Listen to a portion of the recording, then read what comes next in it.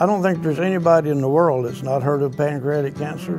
Their uncle died of it in 2 months. Their grandmother died of it in 6 weeks. I didn't know anything good about pancreatic cancer and still don't. But perhaps I'm the luckiest stage 4 pancreatic cancer patient ever.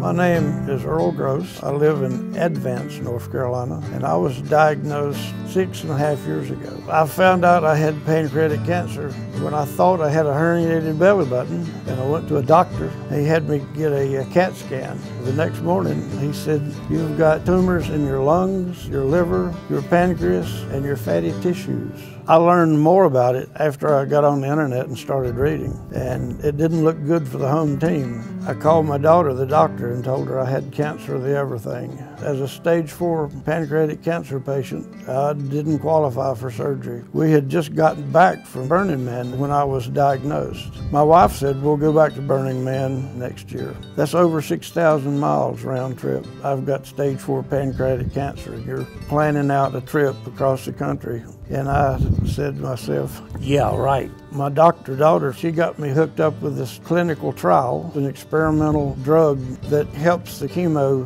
do its job better. And you also get to take a little less chemo. It's been terrific to have a daughter that's a surgical oncologist. I mean, she meets with pancreatic cancer patients regularly and helps some of them survive. There was just a lot of things came together that very few people with stage 4 pancreatic cancer are lucky enough to have. So we planned and went to Burning Man the very next year. We went 3 more times, and we've got our tickets to go this year. We buy and prepare breakfast for about 120 people every morning. We camp with a group from all over the world. The purpose of our group is to bring bluegrass music to Burning Man. Burning Man is different for everybody. One person would describe it totally different from the next. I enjoy seeing 70,000 people all doing their own thing. My scans have shown no active cancer for over 5 years. I'm actually on a chemo break right now. I've not had chemo in about 5 weeks and not sure when I'll have my next. My biggest supporter, of course, has been my wife. We've got 3 children. They've been very supportive, all of them. The most rewarding thing is watching my grandkids grow up. Being diagnosed with pancreatic cancer, it's made me more conscious of living today. None of us are guaranteed tomorrow, but when you get this diagnosis, you look forward to tomorrow a lot more.